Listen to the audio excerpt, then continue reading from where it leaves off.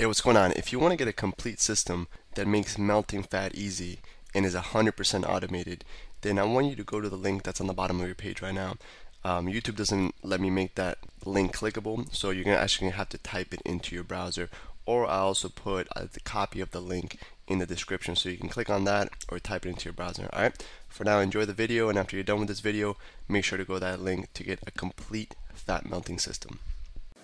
Hey, what's going on? Today we got a really cool concept on nutrition, and this one concept is kind of like an inner game / nutrition concept that's really going to help you to take food more seriously. And what I mean by that is that food is a very socially acceptable drug, and that's exactly what it is, a drug.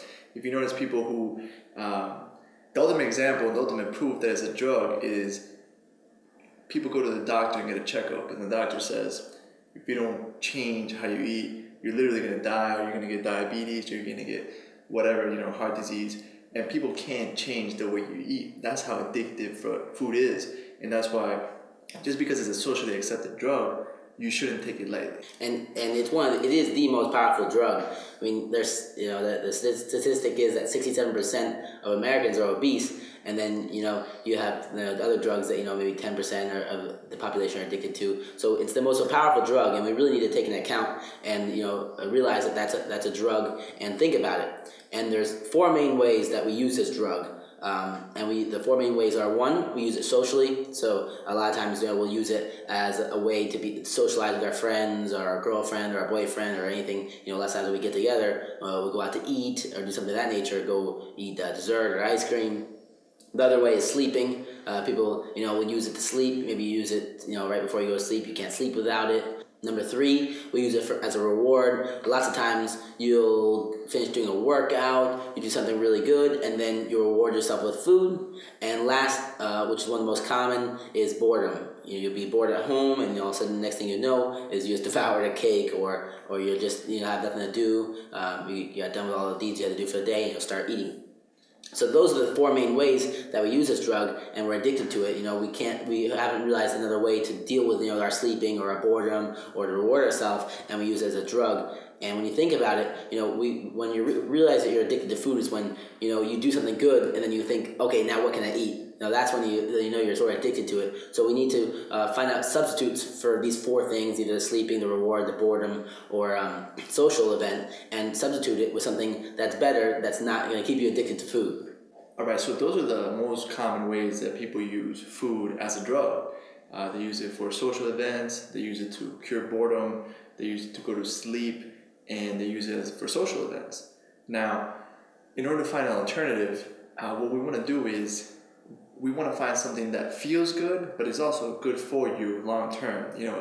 Food is kind of what it's a lower class way to meet these needs, whether it's to get out of boredom, to get variety, to connect with people. It's a low way to do it because it feels good for the moment, but it hurts you in the long term. Based on the stats of everybody who's obese and can't lose that weight. So the way we're going to do this, we're going to focus on activities that feel good for you, and everybody's going to be different, but it's also going to be good for you in the long term. So anything from exercising, maybe you really get into smoothies, like green smoothies or things like that. You get into like preparing healthy foods, maybe yoga, reading, like things that it's different for everybody. Maybe something like taking a bath where you just relax. In terms of having fun with your significant other, maybe you can go play sports, you can work out together. There's so many different things. It's going to be different for everybody.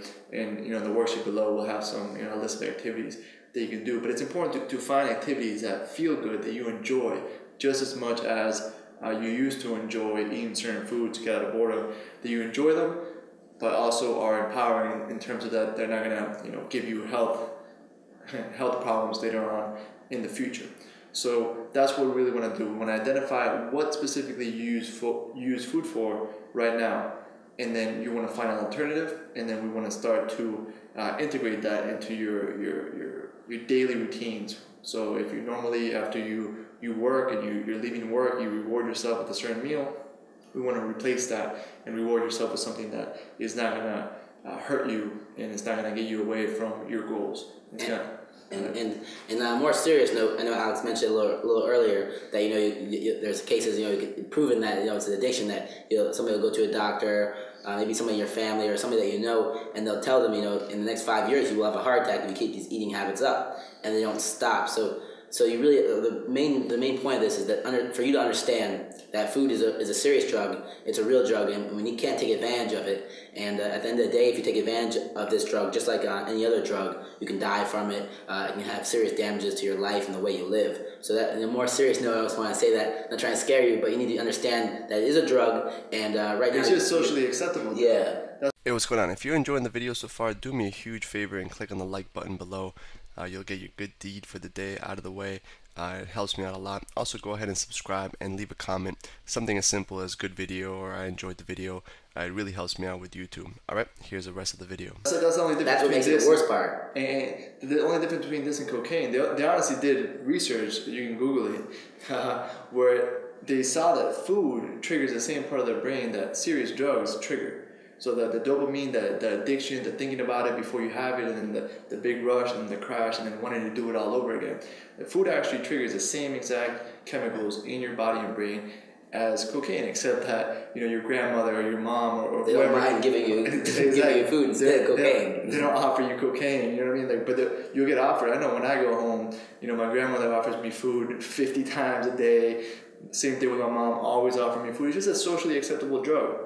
And it's like a common thing where after Thanksgiving, everybody goes and takes a nap. Everybody, just passes out. And it's just a super socially acceptable drug. But, if you're going to go out and you're going to implement, you're going to create this new lifestyle, we just want to prepare you for, what's going to happen in terms of maybe other people commenting on your new lifestyle. And it's a common thing with people that are alcoholics or do drugs. They kind of want to get you to do it with them. Yeah, so I've had, and I'm pretty sure that most of you've had it happen to you before, that, you'll be out with your friends, maybe at the bar or something of that nature, and you chose that night that you're not going to drink, and like, oh no, take a drink, or on a more serious scale, maybe somebody's doing drugs and they offer you the drugs and they try to force it down you. They want you to do the drugs, and it's a social thing. They don't feel like good doing it without you doing it, and they want you to do it so they feel better about doing it. And at the end of the day, it's your choice. And if you don't want that food or want whatever they're trying to offer you, you don't do it. It's a drug, and we want to make sure that when we decide to eat food, it's because we want it, and it's not because we're craving it or it's something that we don't need.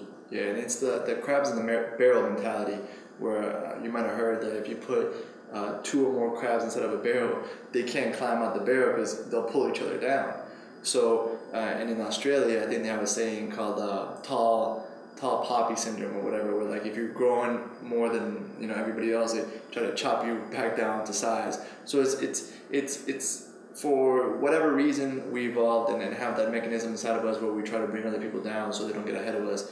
And we really want to prepare you. We don't live in those times anymore where we have to lower our standards and lower what we do to please our peer group. So we just want to prepare you that if it does happen, just expect it and just ignore it, just smile and be like, whatever, we'll see how you feel later. You're probably not going to feel great.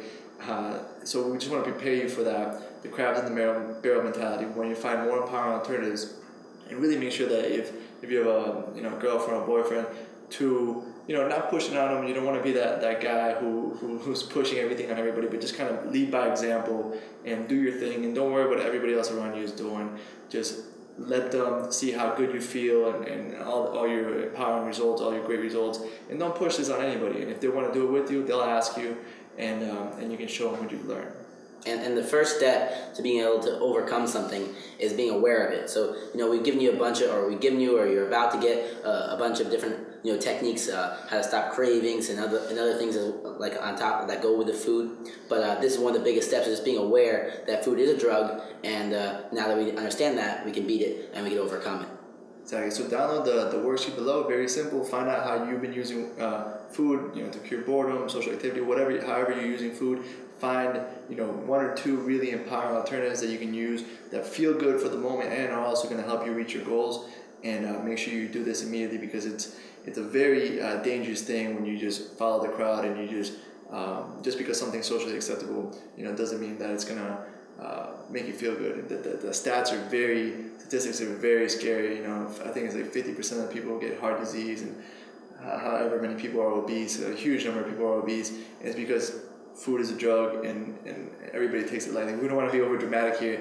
We just want to show you the stats. We just want to tell you the truth, that just because something is socially acceptable, it's not right, and you have to become aware. Like Jason says, awareness alone can be curative. Just you being aware of this can really help you to start making better choices, and 6 months, a year from now, you're living a totally different life on complete autopilot. Hey, real quick, one more thing before you go. I want to make sure you know that there is no correlation between how hard you work and how much fat you melt or how much muscle you build. All right, there's enough science, enough data out there that there's absolutely no correlation between hard work and results. All right, there's a difference between movement and achievement. All right, if you want to learn my best tips, what I call the 5% hacks that allow you to get maximum results, maximum fat loss, maximum lean muscle gain, I want you to go to the link that's on the bottom of this page, or you can click on the link in the description. All right, you're going to get a complete system for melting fat in an intelligent and streamlined system. I'll see you there.